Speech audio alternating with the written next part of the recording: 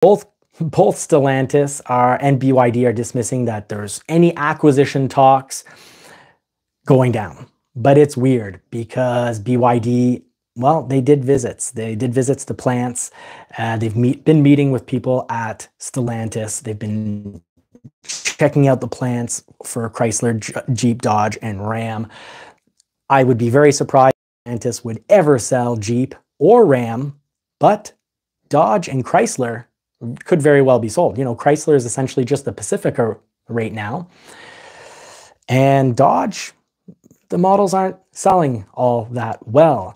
So BYD could either partner up or flat out buy out, because that would be a backdoor into the US market. Because right now, Chinese vehicles that are coming in, it looks like the US politicians and Canadian politicians are going to make sure there's 100% tariffs on those vehicles.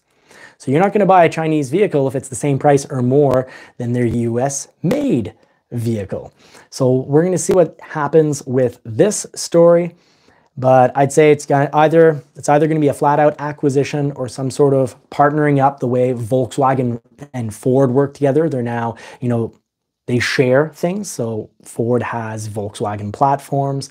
Volkswagen will have Ford platforms so that Volkswagen can build a truck off the Ranger platform. This type of sharing, partnering up, is going down.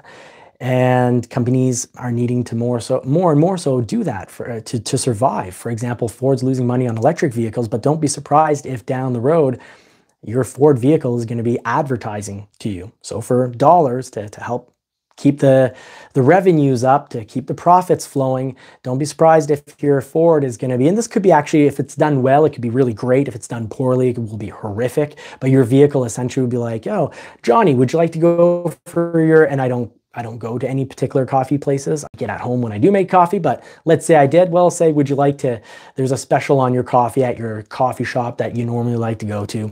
Would you like us to put that in the GPS? That's if it's done well. If it's done poorly, it'll be like driver assist technology, where it can be extremely helpful or extremely annoying. So what's going down with the BYD? Well, the BYD officials recently visited several key Stellantis facilities in North America. And this is according to the Chrysler Technical Center they did visit the Chrysler Technical Center in Auburn Hills, Michigan, the Brampton and Windsor assembly plants in Canada, and the Chelsea proving grounds.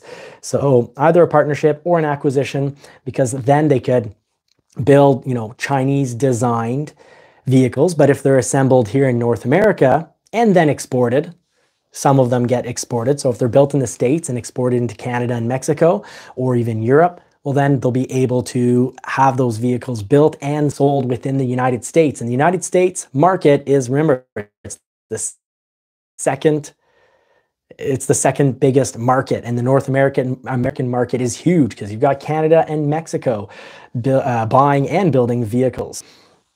So this could actually be great news. This could save a ton of jobs.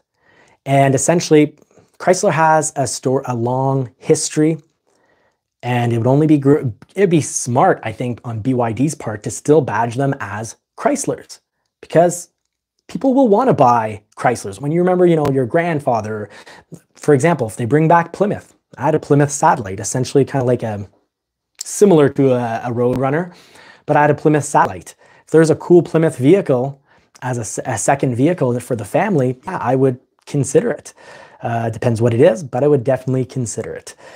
And I think a lot of people would. And then you could, you know, badge them as BYD when you export them out of the country. So interesting. Some jobs could definitely be saved. BYD has a lot of money because actually currently at 6.8 or 6.9% of BYD is owned by Berkshire Hathaway. And that has unleashed a wave of money. So BYD has access to a ton of money with the purchasing of a good portion of the company by Berkshire Hathaway. So that's Warren Buffett's company. Warren Buffett knows what he's doing. It wouldn't surprise me one bit if there's some sort of collaboration, partnership, or acquisition of Chrysler. It could turn out to, could actually work out quite well because it could make Chrysler prices on their vehicles come way down. They'd be assembled in North America. Those plants could avoid closing or, being really, have their employment levels really come down. Could really help overall keep those plants running. But generally, manufacturing electric vehicles requires less workers, less employees. So it's not going to be an all, even if this works out, it's not an all rosy, hunky-dory story here, but it could save a lot of jobs. And, it's not just the jobs in the factory, it's the transport, the trucks, the boats, the trains. We need this for our economy. I think the auto industry is extremely important. Look, Britain lost their auto industry for whatever, for various reasons, some political, but they lost their industry, and that really changed things.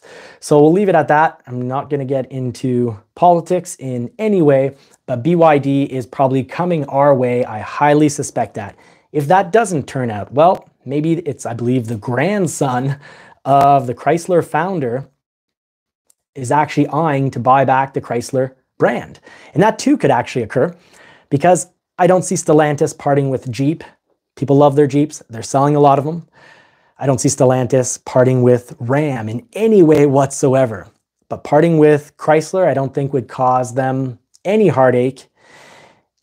On top of that, if it does happen, well, you'd have a true Chrysler man and name behind the brand.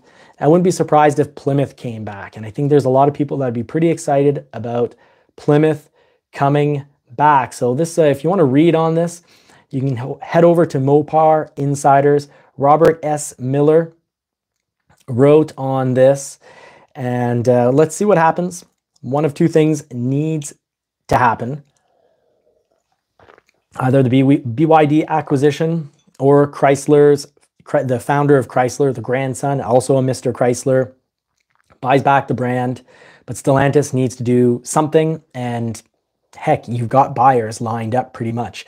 If you go back to Ford when they closed down Mercury, or GM when they closed down many of their brands, Saturn and the full list, Pontiac, wouldn't it have been better to sell than to just cut?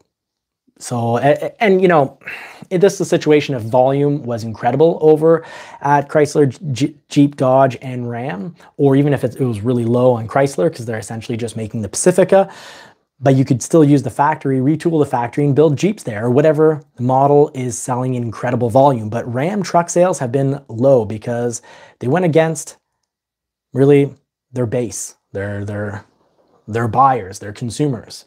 They want trucks. They want vehicles that make noise, look good, sound good, not electric vehicles, and they want them at a great price. And the Ram trucks went up in price, must be about 30% that they went up in price, 20-30%, and they used to have tons of rebates, and then the rebates got completely removed and barely came back. So they're just way more expensive than they used to be. And that's not your Chrysler, Jeep, Dodge, and Ram buyers. So that's why they're in trouble. Part of this is the CEO of Stellantis' fault, and part of it isn't. But a major part of it, the part that is, in my opinion, very much on him, is that they didn't bring down the prices. One, they brought the prices up way more, kind of ignoring their customer base. And then they didn't, when seeing that inventory was going up and that people weren't buying them, that they had lost touch with their consumer base, they didn't bring the prices back down. And I doubt they're going to bring the prices back down now because they're just looking at it as, look, we're bleeding money, we're losing money, volume and sales are down. Let's cut jobs. It's the simple solution. It's the foolproof, safe solution to stop the leak in the boat, to stop the bleeding. But you're not making the boat better. You're not fit, if you want to succeed, you got to sell more. They're not going to sell more with the current prices. They'll just continue to have poor results in sales, but they won't spend so much building them because they'll build less and people will lose jobs. And that, I think that's unfortunate. Rich GT350R, thank you very much for posting charger prices there. Yeah, that's a major issue. 82,000. That's, yeah. Who are they kidding? So what's this going to lead to? So I'm just going to take a note here where we're at in the show for when we cut this up. What's this going to lead to? This is going to lead to plans changing. And Ford's got a similar story. We'll get to the full Ford story.